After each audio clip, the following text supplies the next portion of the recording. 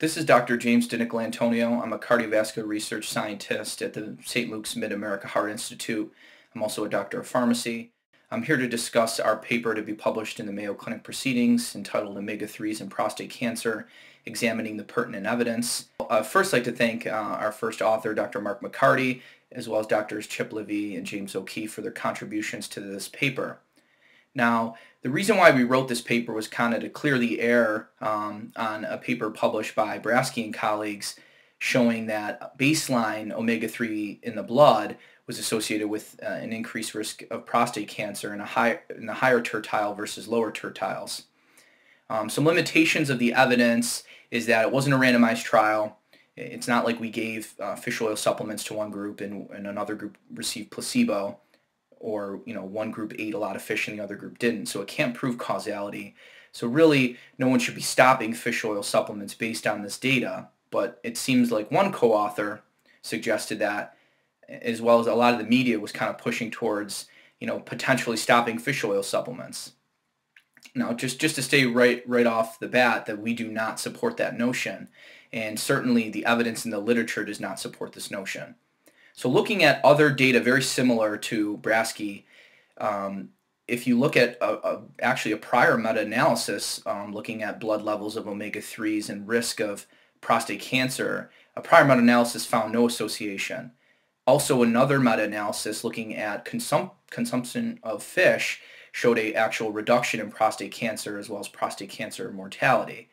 So it looks like consuming fish is actually protective.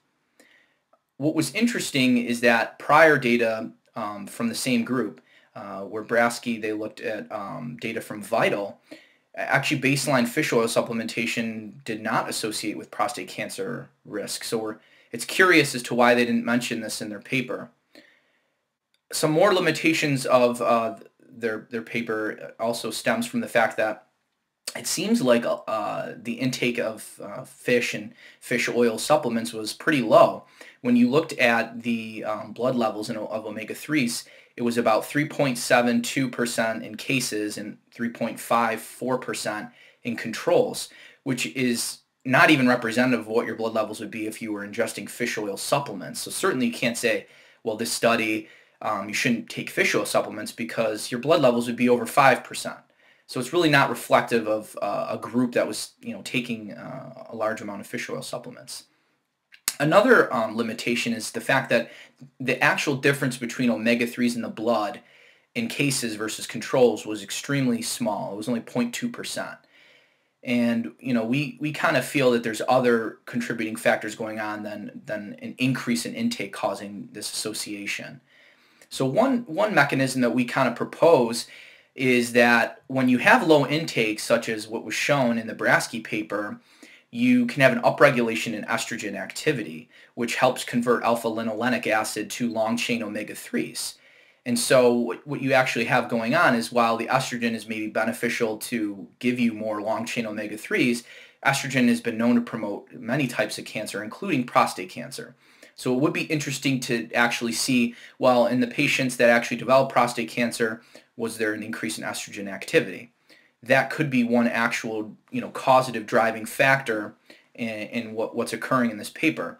Another potential mechanism is that insulin promotes hepatic delta-6 desaturase, which is a rate-limiting enzyme in the formation of long-chain omega-3s.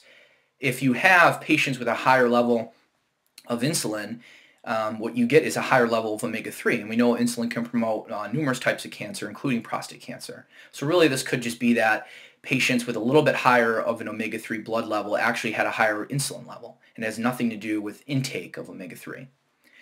Examining the other data besides the meta-analysis of blood levels that didn't show an effect, of prior meta-analysis looking at fish consumption showed that those who consume more fish versus less have a lower risk of prostate cancer incidence and prostate cancer related mortality. Also data from Vital, which the Brasky group showed no evidence that supplemental fish oil causes prostate cancer. It also showed that fish oil supplementation reduces not only breast cancer but colorectal cancer. So a lot of the prior data, similar to Brasky's data, indicates the opposite effect. We also have mechanistic data in vitro as well as in mice that shows that EPA and DHA actually inhibit prostate cancer cell growth. And not only that, we have epidemiological data as well as data in patients with prostate cancer, that those who consume more fish compared to those who don't, who have prostate cancer, live longer. And we also have data from the Japanese as well as the Inuit, who have extremely high intakes of fish, more than twice that would be seen in the Brasky group, that have some of the lowest rates of prostate cancer and prostate cancer mortality, something along the lines of 1/7 that to those in the Western world. So if we really thought that fish oil increased the risk of prostate cancer, we would see this epidemiologically in the Inuit and Japanese, and we actually see the opposite. So this is more compelling data that you shouldn't stop fish oil supplementation or eating fish based on this one study where all the other evidence shows the exact opposite. We've already pointed out potential mechanisms of perhaps why this was shown. Also, potentially why fish oil may reduce the risk of prostate cancer is its ability to modulate COX-2 production of prostanoids. So we have some good mechanisms as to why there's probably a reduction in prostate cancer risk with the consumption of fish and fish oil.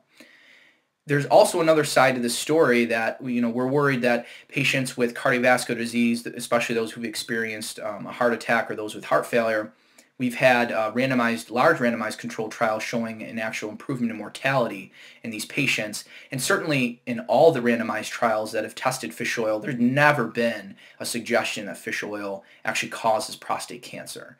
So in summary, we would disagree that there is a potential causative effect of fish or fish oil supplementation and risk of prostate cancer. Thank you.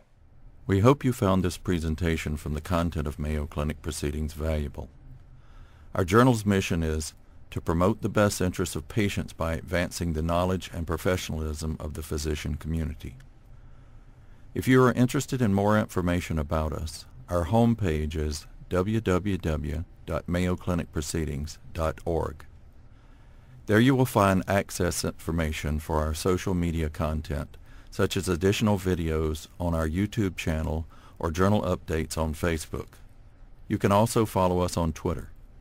More information about healthcare at Mayo Clinic is available at www.mayoclinic.com.